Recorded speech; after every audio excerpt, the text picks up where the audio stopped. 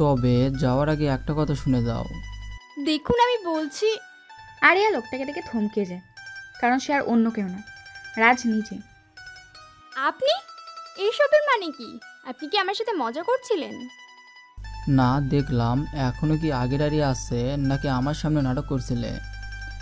আপনার কাছে সবটা মজা মনে হচ্ছে, তাই না? মজা তো তুমি করছো, তাও আবার আমার সাথে। আপনার সাথে বাজে কথা বলার সময় নেই আমার। টাকাটা কি নেবে না? চাই না আমার। এটা তুমিও জানো আর আমিও। যদি তোমার কাছে কোনো স্কোপ থাকতো তাহলে তুমি আর যাই হোক আমার কাছে আসতে না। কি হলো, চুপ হয়ে গেলে যে? টাকাটা তোমাকে আমি দেব, কিন্তু তার বদলে আমার একটা শর্ত আছে। কারণ যেহেতু তুমি টাকাটা ধার হিসেবে চাইছো, তাই তার জন্য আমানত হিসেবে আমাকে কিছু দিতে হবে তোমার। জানেন, কিছু কিছু মানুষ কখনো ভালো হতে পারে না, সব কিছুতে নিজের স্বার্থ খুঁজে বেড়ায়। আজ আমার প্রয়োজন, তার সুযোগ নিতে চাইছেন। যদি এটা ভাবো তবে তাই। কি চাই আপনার? তেমন কিছু না, শুধু তোমার হার। মানে? নিজের জেদের কারণে তুমি আমাকে একটাবারও নিজেকে প্রুভ করার সুযোগ দাওনি। অন্য কারো হাত ধরে চলে গেছো। সে যাই হোক, আমি জানতে চাইবো না ঈশাদ কোথায় আর তোমাদের মাঝে কি হয়েছে। আমার চাওয়া হলো তোমাকে আমার সমস্ত কথা শুনতে হবে। আমি যেভাবে বলবো সেভাবে চলতে হবে। রাজি আছো? ভেবো না এতে তোমার সম্মানে ঘা লাগবে না, কারণ তুমি হয়তো ভুলে গেছো আমাদের দিবস এখনো হয়নি। এতদিন যদি তুমি ঈশাদের সাথে থাকো তাহলে সেটা অবৈধ সম্পর্কে বৈধ হবে। বিয়ে তো করছিলে নিশ্চয়, এবার না হয় বৈধ সম্পর্কে থাকলে। চিন্তা করো না, স্ত্রী অধিকার চাইবো না। তবে রাজি? আমার কাছে আর কোনো অপশন নেই। আমি নিজের কাছে আজ দায়বদ্ধ, তাও তোমার জন্য। কি হলো? That's like a good girl. সাত, ওকে টাকাগুলো দিয়ে দাও। এই নিন ম্যাম। সাত, খবর নাও। এমন কি কাজ যার কারণে আরিয়া বাধ্য হলো আমার থেকে টাকা নিতে? ওকে স্যার, কিন্তু আমি সেই জিনিসটা দেখতে চাই যা আরিয়ার মতো মেয়েকে বাধ্য করলো মাথা নিচু করতে। ওকে। সাদ আরিয়ার পিছু করতে করতে বেশ অবাক হয়, কারণ ও একটা হাসপাতালের ভিতরে ঢোকে। আর এই খবরটা দ্রুত সাদ রাজকে দেয়।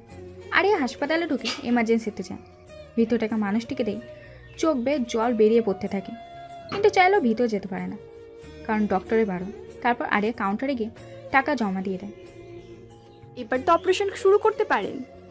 Yes ma'am. আমি কি ওকে দেখতে পারি? সরি ম্যাম, অপারেশন না হওয়া পর্যন্ত দেখা করা যাবে না, পেশেন্টের ক্ষতি হতে পারে। ওকে ম্যাম, কাইন্ডলি শুনছেন? জি। আপনি ফর্ম পূরণ করার সময় ওর বাবার নাম লিখতে ভুলে গেছেন, মানে আপনার হাজব্যান্ডের নাম লিখিনি। ম্যাম কাইন্ডলি বলবেন। Any problem ma'am? না। আসলে ম্যাম আমাদের কিছু রুলস আছে। আয়রার বাবার নামটা। আরিয়া বেশ কিছুক্ষণ চুপ থাকে। আমার মেয়ের বাবার নাম রাজ আহমেদ। আপনি? ওনার মেয়ের বাবার নাম রাজ আহমেদ। ওকে, সব কিছু কমপ্লিট হয়ে আছে। যেহেতু টাকা জমা করে দিয়েছেন, এখন আমরা অপারেশন শুরু করতে পারি। ও, তাহলে এটা ছিল তোমার হার মানার কারণ? নিজের মেয়ে, দ্যাটস গ্রেট। আপনি এখানে? যেই জন্য 15 লক্ষ টাকা খরচ করলাম সেটা দেখতে হবে না আমি কিসে ইনভেস্ট করছি?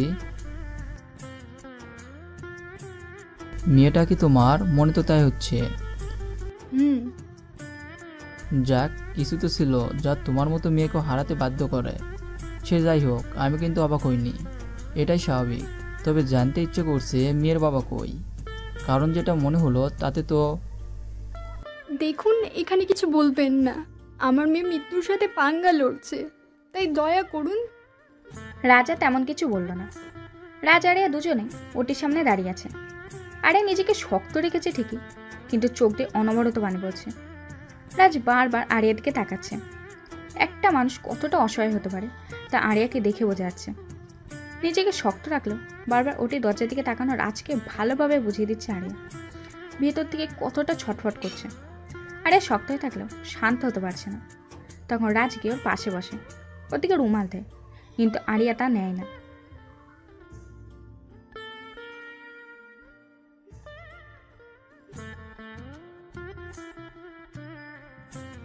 জানি মেয়েটা তোমার, তা বলে কি আমাকে বলতে পারবে না? আয়রা আরিয়া। আইরা মানে আরিয়া ইশাদ। শেষ নামের অক্ষরটা কি আমার আরিয়া?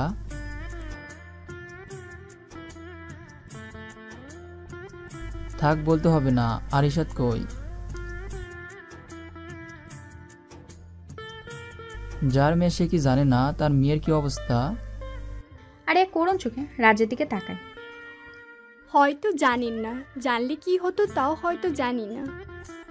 রাজ বেশ কিছুক্ষণ চুপচাপ থেকে দীর্ঘশ্বাস ছাড়ে। আরিয়া, তুমি কি বলবে না ইশাদ কই? জানি না কি হয়েছে, কিন্তু যেহেতু ওর মেয়ে, ওকে জানানো দরকার। সেটা আপনাকে ভাবতে হবে না, আমার মেয়ের ব্যাপার যা ভাববার আমি ভাববো। রাজা কথা বাড়ালো না। প্রায় 2 ঘন্টা পর ডক্টর বের হয়। আরিয়া পাগলের মতো ছুটে যায় ডক্টরের কাছে। আমার মেয়ে আয়রা, ও কেমন আছে? নাও, শি ইজ ফাইন। কাল ওকে বেড়ে দেওয়া হবে। আপনি ওর সাথে কাল দেখা করতে পারবেন। Thanks doctor, thanks a lot. It's my duty. Area ওখানে বসে কান্না করে দেয়। মুখে অদ্ভুত মমতা জড়ানো একটা হাসি ফুটে উঠেছে। রাজ অদ্ভুতভাবে তাকিয়ে আছে। আরিয়ার শুকনো মুখে একটা প্রশান্তের হাসি দেখতে পাচ্ছে, যা হয়তো এর আগে কোনোদিন দেখেনি। সকালে আরিয়া কেবিনে ঢুকে দেখে আয়রা জ্ঞান ফিরেছে, সাথে রাজও ঢুকেছে। দেখে আনুমানিক 3-4 বছরের একটা বাচ্চা মেয়ে শুয়ে আছে, দেখতে বেশ কিউট। মেয়েটাকে দেখে রাজের বুকে মুচড় দেয়, অদ্ভুত একটা আবেগ কাজ করে। কেমন আছেন আপনি? এতক্ষণ তো ভালোই ছিলাম, কিন্তু তুমি এসেছো তাই আর ভালো থাকতে পারলাম না। এটা কি বলছো? তুমি তো তখন থেকে মামুনি মামুনি বলে মাথা খারাপ করছিলে।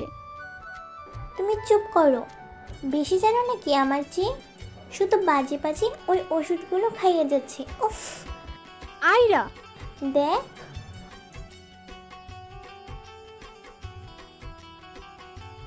হেইও, তুমি কে? আমি কি? উফ, পাগল হয়ে যাব নাকি আমি? এমনিতেই এখানে ভালো লাগছে না, তারপরেই সিনচিনের আব্বু।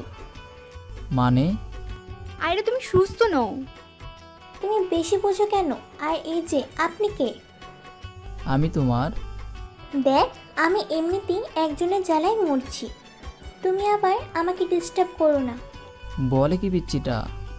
এই, ডোন্ট কল মি পিচ্ছি। ওকে বুড়ি। তুমি আয়রা তুমি এখনো সুস্থ নও, তোমার ব্রেনে ইফেক্ট পড়বে, খেয়ে ঘুমিয়ে পড়ো।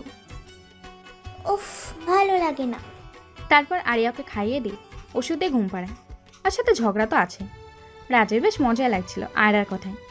আরিয়াকে ঘুম পাড়িয়ে বাইরে এসে দাঁড়ায়, সাথে রাজও। দেখেছো কি দৌষী মেয়ে আমার? কাল অপারেশন হলো আর আজ যেমন মা তেমন মেয়ে। তা কি হয়েছিল সেটাই তো বললে না। এতদিন ঠিক ছিল, কিন্তু হঠাৎ ওর মাথা ঘুরে পড়ে যায়। অনেক দেখেছি কিন্তু জ্ঞান ফেরেনি, তাই হাসপাতালে নিয়ে আসি। আর ওনারা বলে আয়রার ব্রেনে কিছু হয়েছে, কয়েক ঘন্টার মাঝে অপারেশন না করলে হয়তো ওকে বাঁচানো যাবে না, নয়তো চিরজীবনের জন্য। আর এই কারণেই তুমি বাধ্য হয়ে আমার কাছে এসেছো? কিছুদিন আগে এসেছিলাম একটা কাজে, কিন্তু সেটা যে আবার অতীতের সামনে দাঁড় করাবে জানা ছিল না। তা ভালোই, শেষমেশ নিজের সন্তান তোমাকে হার মানালো, তোমার জেদ ভাঙলো। একটা মেয়ের যতই ইগো, রাগ, অভিমান, জেদ থাকুক না কেন, যখন তার সন্তানের দিকে আঁচ আসে তখন সেগুলো তার কাছে কোনো ম্যাটার করে না। বাবা ঠিক বলতো, যখন মা হবি তখন বুঝবি কেন সন্তানের কথা মেনে নেই। আয়রার জন্য সব পারো তুমি। সন্তান যদি বাবা মাকে দূরে ঠেলে দেয় তবুও বাবা মা মুখ ফিরিয়ে নিতে পারে না। আমার রাগ, জেদ, অভিমান সবটা মুছে যায় যখন আমি ওর মুখটা দেখি। আগে না কিছু পেলে মরে যেতে ইচ্ছে করতো, আর এখন হাজার না পাওয়ার সত্ত্বেও বাঁচতে ইচ্ছে করে, যাতে ওর সব চাওয়া পূরণ করতে পারি। মেয়েরা সব কিছু নিয়ে অভিমান করতে পারে, শুধু পারে না নিজের সন্তানের সাথে। সন্তানের জন্য এক পা মরতে পারে, নিজের জমানো সব রাগ জেদ আমি বিসর্জন দিয়ে তোমার কাছে গিয়েছিলাম, যাতে আমার মেয়ের মুখে মা ডাক থেকে বঞ্চিত হতে না হয়।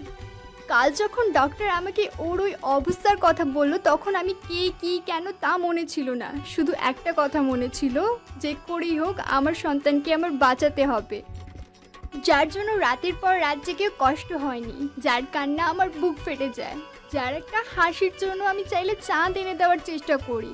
আর যাই হোক, সেই অমূল্য মাতৃত্বের স্বাদ আমি ছাড়তে পারবো না, কারণ এই স্বাদ সবাই পায় না, যারা পায় তারা ভাগ্যবতী। এর চেয়ে বেশি সুখের একটা মেয়ের জন্য আর কিছু হতে পারে না। দেখতে দেখতে প্রায় 1 মাস চলে যায়। আর এখন অনেকটাই সুস্থ। রাজ যতটা না আয়রার সাথে মিশেছে, তার চেয়ে আয়রা রাজের উপর ডিপেন্ড হয়ে পড়েছে। আরিয়াকে আয়রা না চাইলেও রাজ করছে, রাজও খেলার সাথীতে পরিণত হয়েছে। আর রাজেরও একই অবস্থা। আরিয়ার প্রতি রাজের রাগটা যতটা, তার চেয়ে বেশি মায়া জন্মেছে আয়রার প্রতি। নিঃশ্বাসের সাথে মিশে গেছে মেয়েটা। রাজ নিজের সমস্ত না পাওয়া পূরণ করেছে আয়রাকে দিয়ে। এই সিনচিনের বাবাই, তুমি এত দেরি করলে কেন? সরি মামুনি, কাজ ছিল তাই একটু দেরি হয়ে গেল। তুমি জানো না আমি না খেয়ে তখন থেকে বসে আছি তোমার জন্য। আমার হাতে খাইনি। ওকে মামুনি, আপনার সিংচিংয়ের আব্বু এসে গেছে, এবার খাবেন তো? তবে কি? খাইয়ে দিতে হবে। সেটা তো সব সময় দিই। তাইলে আমিও খাবো। রাজ আয়রাকে পরম মমতায় খাইয়ে দেয় আয়রাকে। আর আরিয়া দাঁড়িয়ে দাঁড়িয়ে দেখতে থাকে। কিছু করার নেই, সন্তানের চার কাছে বাধা। তাছাড়া রক্তের টান না চাইতো রাজ আর আয়রাকে এক করে দিয়েছে। কেউ কাউকে চিনত না। এখন নিজের অজান্তে তার এখন স্নেহের বন্ধনে আবদ্ধ। রাজ আরিয়াকে জ্বালানোর জন্য বলে, আচ্ছা মামুনি, তোমার মাও তো ছিল, তাহলে কেন খেলে না? উনি পচা, শুধু আমাকে বকে, কিন্তু তুমি ভালো, আমাকে কত আদর করো, একদম বকো না। ও মা, তাই নাকি? আচ্ছা, তোমার মামুনি যদি তোমাকে নিয়ে চলে যায় তখন? আয়রাকে রাজকে জড়িয়ে ধরে, আমি তোমার কাছেই থাকবো, আমি যাব না তোমার থেকে। ওকে ওকে মামুনি, যেতে হবে না। তোমার মামুনি চাইলেও দেব না, কেমন? রাজ আয়রাকে দেখে নিজের ছোটবেলা মনে পড়ে গেল। ও তো আমার জেদি ছিল, ওর বাবা ওভাবে ওর জেদ রাখতো।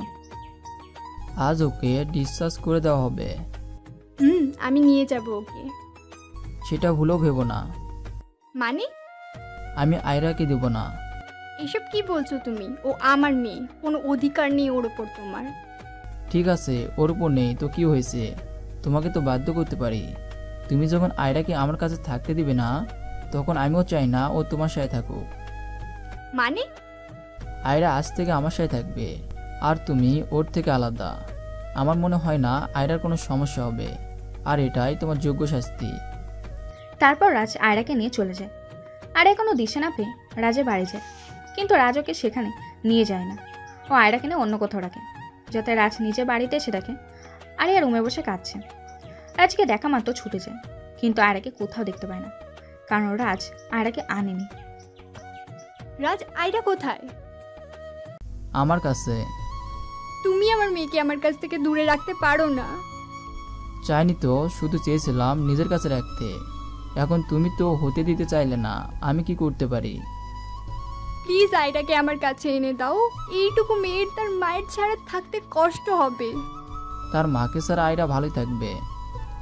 এভাবে কেটে যায় 3 দিন। আয়রাকে না পেয়ে আর এ প্রায় পাগল প্রায় অবস্থা। কিন্তু একদিনের জন্য রাজ আয়রাকে সামনে আনেনি, আর এর ছটপটানি মন গলাতে পারেনি রাজে। রাজ আয়রাকে অন্য একটি জায়গায় রেখেছে, ও দেখাশোনার জন্য মানুষ তো আছে। তাছাড়া আয়রা রাজের অভ্যাসে পরিণত হয়ে গেছে, ওর কলিজার একটা অংশ।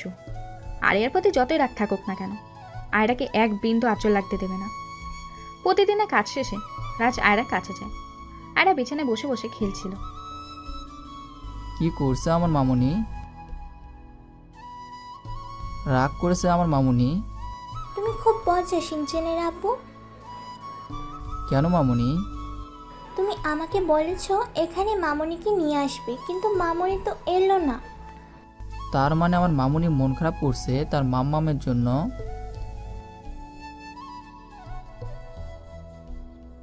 ঠিক আছে মামুনি, যখন মাম্মাই চাই তবে এনে দিব, কেমন? সত্যি? ঠিক আছে, আরিয়াকে কষ্ট দিয়ে চাইলেও আমি তোমাকে কোনো কষ্ট দেবো না মামুনি। আচ্ছা তাহলে আবার খেয়ে নাও। তারপর রাজ আরিয়াকে খাইয়ে ঘুম পাড়িয়ে দেয়। দিন যতই যাচ্ছে রাজ তত বেশি মেয়েটা মায়ায় জড়িয়ে যাচ্ছে, যেন কত আপন ওর নিষ্পাপ মুখটা দেখলে ওর সমস্ত ক্লান্তি নিমেষেই চলে যায়। ওর কপালে আদর করে রাজুকে কোলে নিয়ে গাড়িতে গিয়ে বসে, তার বুকে বাড়ি নিয়ে এসে আরিয়ার কাছে নিয়ে আসে। আরিয়াকে দেখে আরিয়ার বুকে প্রাণ ফিরে আসে, যেন তৃষ্ণার্ত মরুতে পানি পেয়েছে আরিয়া। আরিয়া ওকে কোলে নিয়ে কাঁদতে চাইলে রাজ আরিয়ার মুখ চেপে ধরে। ও এখন ঘুমাচ্ছে, আর আমি চাই না ওর ঘুম ভেঙে যাক। ঘুম ভেঙে গেলে কান্না করবে। আরিয়া রাজের কথায় অবাক হয়ে দেখে, মাত্র কটা দিন হলো অথচ এমন করছে যেন কতদিন ধরে আরিয়াকেও মানুষ করেছে। এমনভাবে বলছে যেন এতদিন আরিয়াকেও নিজে বড় করেছে। রাজ একটু এগিয়ে এলে আরিয়া ভয় পায়, আবার যদি রাজ নিয়ে যায়। কিন্তু রাজের রাগি চোখে ওর দিকে তাকিয়ে আরিয়াকে নিয়ে বিছানায় শুয়ে ওর গায়ে কাঁথা টেনে দেয়, আর আরিয়া অবাক হয়ে দেখতে থাকে। তারপর আরিয়াকে টেনে বাইরে নিয়ে আসে। তুমি যদি মনে করো তোমার কথায় আমি আয়রাকে নিয়ে এসেছি, ভুল ভাবছো। আয়রা জেদ করছিল তাই, আর আমি আয়রার চোখে পানি দেখতে চাই না।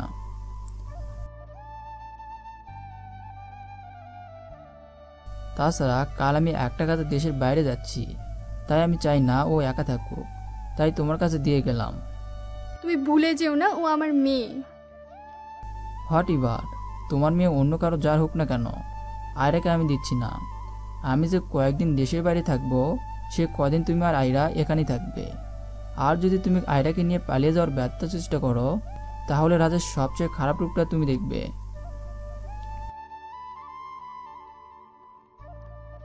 দেখো আরিয়া, আমি চাই না কিছু করতে। আমি শুধু চাই আয়রা আমার কাছে থাকুক। আমি জানি ওর উপর আমার অধিকার হয়তো নেই, কিন্তু আমি চাই ও আমার কাছে থাকুক। এটুকু জিনিস আমি তোমার থেকে চাইছি, প্লিজ।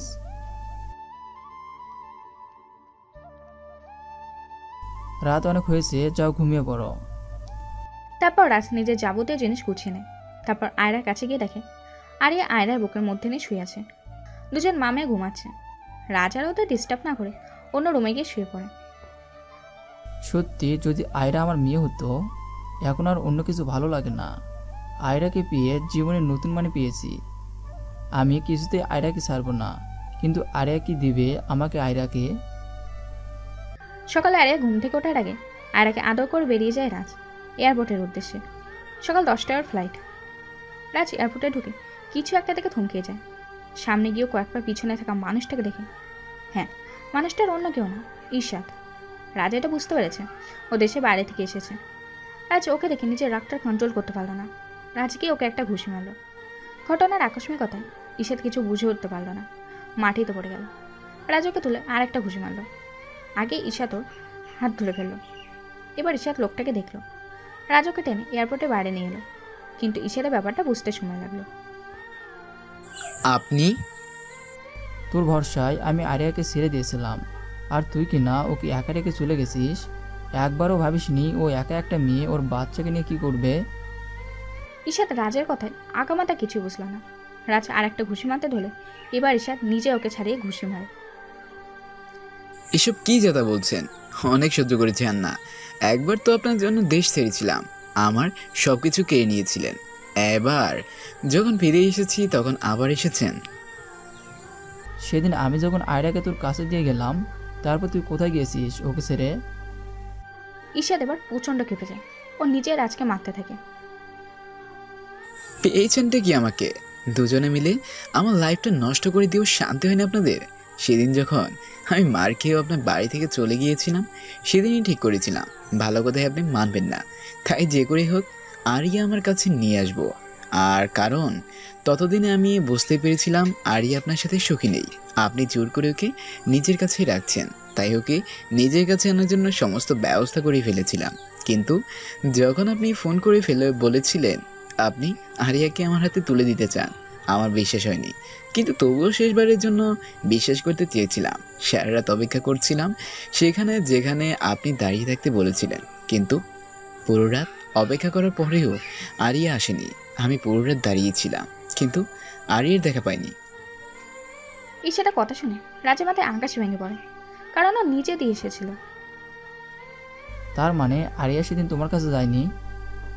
না, ভেবেছিলাম আপনি আমাকে মিথ্যে বলেছেন, জোর করে আটকে রেখেছিলেন, কিন্তু আমার সেই ধারণা ভুল প্রমাণ করে আরিয়া নিজে। মানে? সকালে আরিয়ার জন্য আমি যখন আপনার বাড়িতে যাব ঠিক তখনই আমার নাম্বারে একটা কল আসে, আর সেটা আরিয়া করেছিল। ও আমাকে জানায় যখন বিয়েটা আপনার সাথেই হয়েছে তখন ও আপনার সাথেই থাকতে চায়।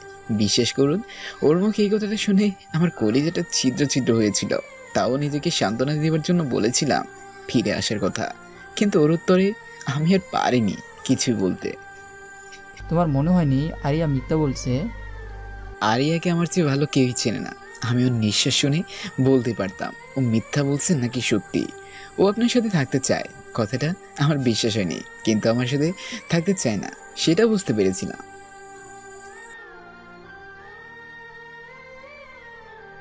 তারপর ভেবেছিলাম হাজার হলো মেয়ে তো, বিয়ের পর হয়তো নিজেকে চেঞ্জ করে নিয়েছে, স্বামী সংসারের প্রতি মায়া জন্মেছে।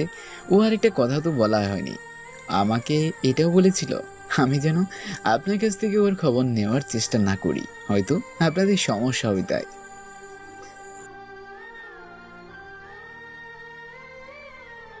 তারপরে আর কি, এখন জীবন থেকে কেউ চলে গেছে বলে তো জীবন থেমে থাকবে না। আর আমার স্কলারশিপের মেয়াদও ততদিনে যায়নি, তাই আঞ্জুম ভাই বললো আমাকে স্কলারশিপ নিয়ে চলে যেতে। আমিও না করিনি, এমনিতে আর কার জন্য থাকবো, তাই চলে গিয়েছিলাম। কিন্তু এসব আপনি আমাকে কেন জিজ্ঞেস করছেন? আমি তো আপনাদের সুখে বাধা হয়নি, চলে গিয়েছি নিজের দেশটাকে ছেড়ে। ও যদি তোমার সাথে না যায় তবে আয়রা? আয়রা কার মেয়ে? মানে আয়রা আমার? মানে? আরিয়া তোমাকে মিথ্যে বলছে। ও রাজ? রাজ? রাজ বাড়িতে গিয়ে দেখে আরিয়া আয়রার সাথে খেলছে। রাজ কোনো মতে নিজেকে শান্ত করে আয়রার কাছে যায়। আয়রা মামুনি? আরে তুমি? আমার মামুনির জন্য ফিরে এসেছি। আচ্ছা মামুনি, তুমি তোমার 7 আঙ্কেলের সাথে গিয়ে খেলা করো। না। মামুনি, আমার কথা রাখবে না?